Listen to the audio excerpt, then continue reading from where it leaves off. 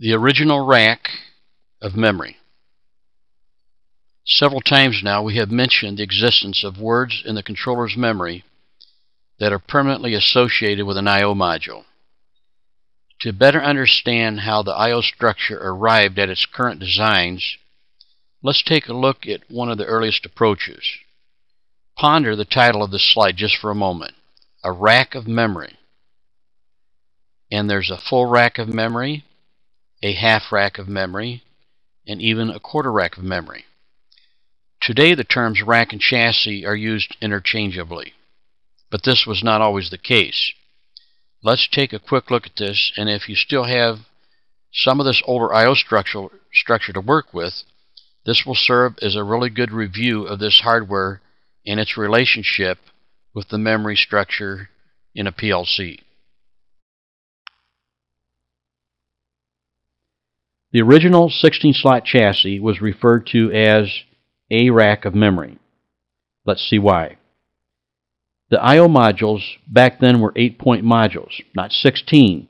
Even though the memory was 16-bit words, the electronics was large enough that cramming 16 input circuitries into one card was difficult, so they built 8-point cards. Remember from our earlier discussions, the processor takes a snapshot of the on and off state of each input across the backplane and then stores this input image in a word in memory at a location identified specifically for that physical location in the chassis. So if you have something marked 0 in the chassis, it's going to be 0 memory. 1 in the chassis, 1 in memory. Now with 8-point modules, 2 of them would be required to make up one single word memory, because remember, memory is 16 bits, bits 0 through 15. The first indication of this is the identification at the top of each group of 2 slots. So if you look at the illustration, you see something marked module group, and you see a number above the center of 2 slots. So the first 2 slots make up module group 0. The second 2 slots, module group 1. I think you're starting to see this. If you got 8 points in each slot, it's going to take 2 slots for word 0, 2 slots for word 1, etc. These are referred to as module groups, module group 0, module group 1, and so on. Remember also that I mentioned when we were examining various base number systems that octal or base 8 was used originally for I/O addressing, I/O locations. Well, here it is. Notice that the top of the 16-slot chassis is organized into 8 module groups 0 through 7, and each group has 2 slots representing a 16-bit word memory. A module added to the chassis and placed in slot 0 of module group 0 will be associated with the lower byte in word 0 in memory. Slot 0, module group 0, word 0, lower byte. If it is an input module, the state of these 8 inputs will be recorded or stored in the first 8 bits in the memory location 0 associated with module group 0. Adding another module in the upper slot, slot 1 of module group 0, will be associated with the upper byte of word 0 in memory. Because of the association of these 2 modules with the upper and lower byte in memory, they are sometimes referred to as the lower and upper slots of the module group, or the low and high slots. Nonetheless, you get the idea. One module group is always associated with one word in the PLC's memory. This was a simplification of the relationship between the I/O chassis and memory. Now, we will look at the actual configuration of I/O memory, because I kind of oversimplified this just to get this started.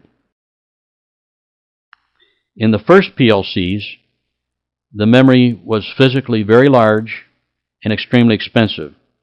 For that reason, most of it, if not all of the memory, was permanently mapped out for I/O. Timers, counters, program files, etc. This processor has memory allocated for one rack of I/O, or 8 module groups. To allow the user to install input or output modules in whatever combination they needed, and in any location within the 16 slots, it was necessary to set aside 8 words or 8 module groups for inputs and an equal complement of 8 words or 8 module groups for outputs. But keep in mind, we've only got one chassis with 16 slots or 8 module groups. But because we don't know whether we're going to put input or output modules in what slot, we need to set aside memory in case you decided to have 16 8 input cards or 16 8 output cards or any combination thereof. So I think you can see that if you mixed and matched input and output cards in this 16 slots, no matter how you did it, only half of that memory would be used. Because remember, you have to have memory set aside in file 0 in case you put an output card in that slot. You also have to have memory set aside in file 1 in case you decide to put an input card in that slot. Let's slide some modules into this chassis to demonstrate this. First, we'll plug an output module into the lower slot of module group 0. For programming purposes, these 8 bits of memory will be addressed from the logic to control the 8 outputs connected to the screw terminals on this 8-point module. The lower slot is associated with a lower byte in memory. Notice that the lower slot in module group 0 went into the lower byte of word 0, but word 0 in data file 0, which is for outputs. Adding an input module into the upper byte of module group 0 does not associate with the upper byte adjacent to the lower byte in word 0 of file 0 that we were just looking at, but instead it is associated with the upper byte of word 0 in file 1. Input modules have their images stored in file 1.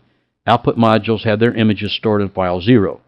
This means that no matter the combination of input and output modules, only half of the memory will be used.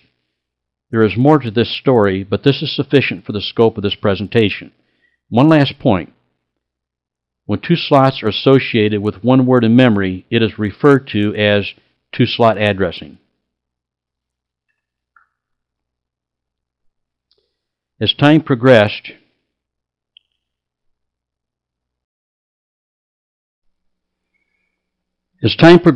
and electronics became smaller, 16-point modules became available, and they were manufactured to fit in the exact same slot as the 8-point modules. With 16-point modules, each slot was now associated with 2 words in memory. Therefore, each slot was a module group, and 16 slots became 2 racks of memory in one chassis. With these older processors, if you wanted to take advantage of the 16-point modules in a 16-slot chassis, you could not simply expand the memory allocation. You had to purchase a new processor that had 2 racks of memory permanently allocated for inputs and outputs. Notice in this diagram that there are 16 slots marked in 2 groups of 8 module groups, and each module group is a slot. Memory is organized with 16 words, file 1 for inputs, and a complement of 16 words, file 0 for outputs. Rack 0 is associated in the memory layout of the PLC in both the output file, file 0, and in the input file, file 1, which means that there are 2 words in memory associated with each physical slot in the chassis. Let's populate several slots to demonstrate how this works. First, we will slide an input module into the first slot, slot 0 or module group 0 of rack 0. There are 2 words in memory associated with the slot, one in the output file 0 and another in the input file 1. This being an input module, the image of the states of these 16 inputs will be stored in word 0 of file 1, the input file.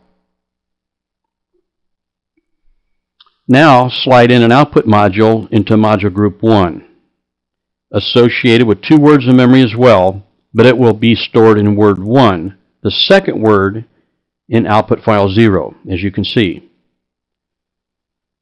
In summary, this little side trip into an older I/O memory structure was presented primarily to firmly plant into our minds that PLCs collect and distribute I/O data 1 slot at a time over a common backplane, and that the I/O data is stored in memory for use by the program.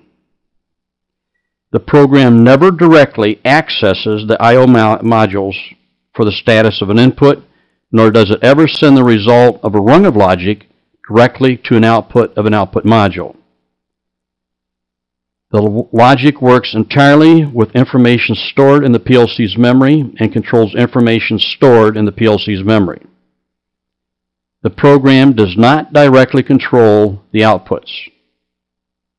The program controls the output file, which is then later transferred to the output modules. This is where a PLC separates its behavior from a relay circuit. In a relay circuit, the instant that an input type device changes state, the effect is immediate, and when continuity is available, the load is energized.